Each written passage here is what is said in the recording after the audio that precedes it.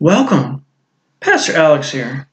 I wanted to make a short video for you, the Pastor Search Committee, to help you figure out who I am.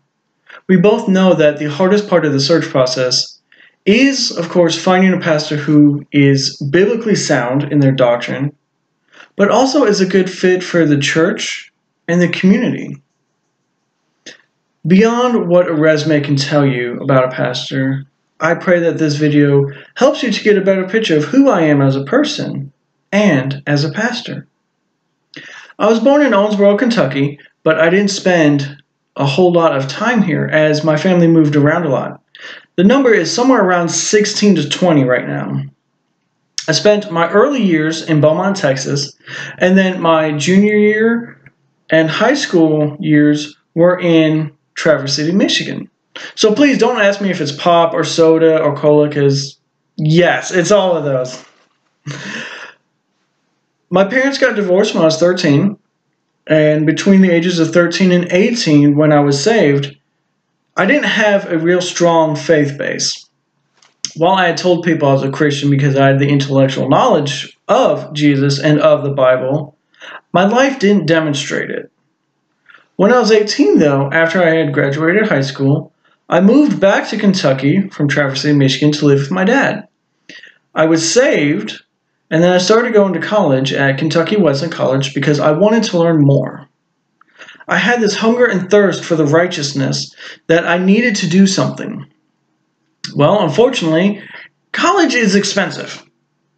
It was about $20,000 for just the first year, and I didn't want to be in a lot of student debt. So I joined the United States Air Force to help pay for college. I was in the military from 2008 to 2017. For the first chunk of my time, I was what is called an emergency manager.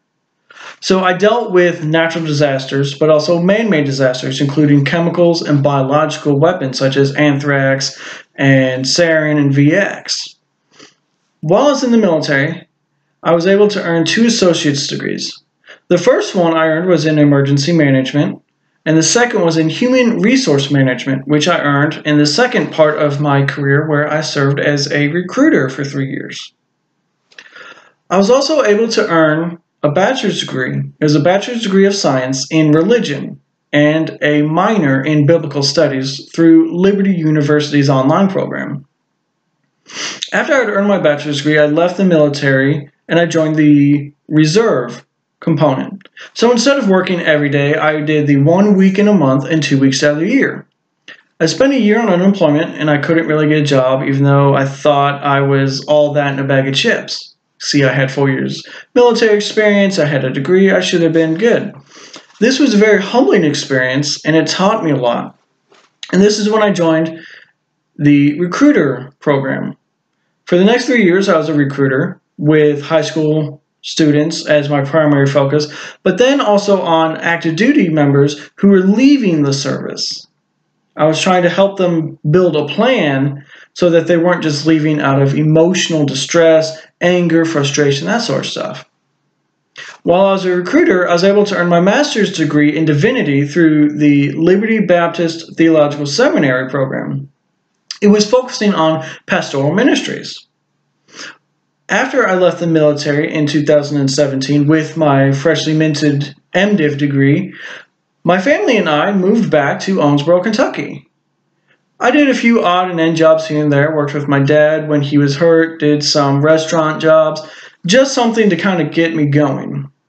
But my calling was always towards ministry. And that's why I'm here today, looking and praying for God's guidance into the ministry. I do have some ministry experience. For 2 years, I was a youth pastor at Cross Point Christian Church.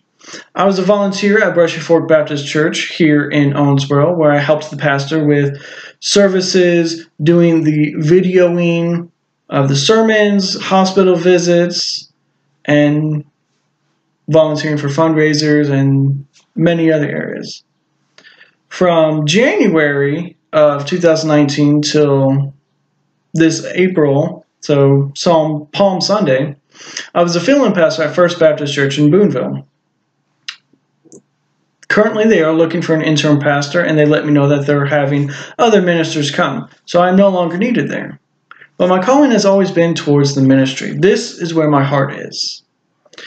Many people have told me I'm called into ministry, pastors, mentors, and friends. Even my family has confirmed this calling into my life.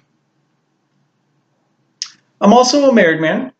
I've been married for 10 years, and after 10 years of wonderful marriage, the only thing I can tell you is that even after 10 years, my wife still puts up with me. Out of the 3 children in the home, I'm probably the biggest one, my wife would say. We have 2 children, my son Isaiah and my daughter Ava. They're relatively young. One's in kindergarten and one's just in the 2nd grade. I'm not what most people consider a typical pastor, as I ride Harley-Davidson motorcycles. I'm also in the motorcycle ministry Soldiers for Christ here in Owensboro, Kentucky. It's a national ministry in which we minister to motorcycle club members, whether they're considered to be outlaws or hardcore bikers. We minister to them because these men would not step foot inside a church. And so we bring the church to them.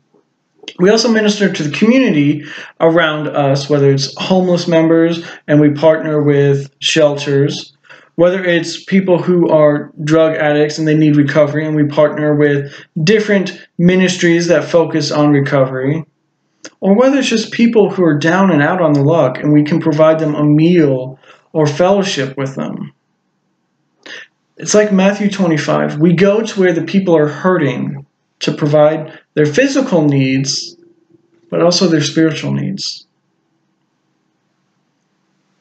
I also have some tattoos. I know some churches are not in favor of this, but none of my tattoos can be visible when I'm wearing clothing.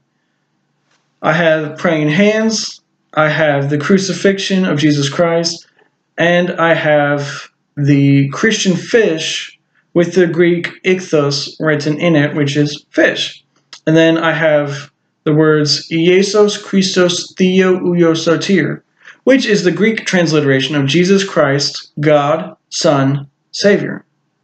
And then in tribute to the military, I have a bald eagle with American flag, and I have a personal tattoo on my chest, which is just my wedding date for my wife. Most people consider me to be very upbeat and happy, and I think it's because there's a saying that is life is too short to be serious. But I'm just happy because I am blessed. I hope this little video has helped you get to understand who I am as a person beyond what a one-page resume can give you. And I want to let you know and encourage you that while the search process can seem long and daunting, both for the pastoral candidate who often feels in the dark about what is going on, but also for the search committee who is feeling the pressure from the pastor candidates, the congregation, maybe elders and deacons. I want to encourage you to remain prayerful and vigilant in your search. Seek first His will, and everything else will follow.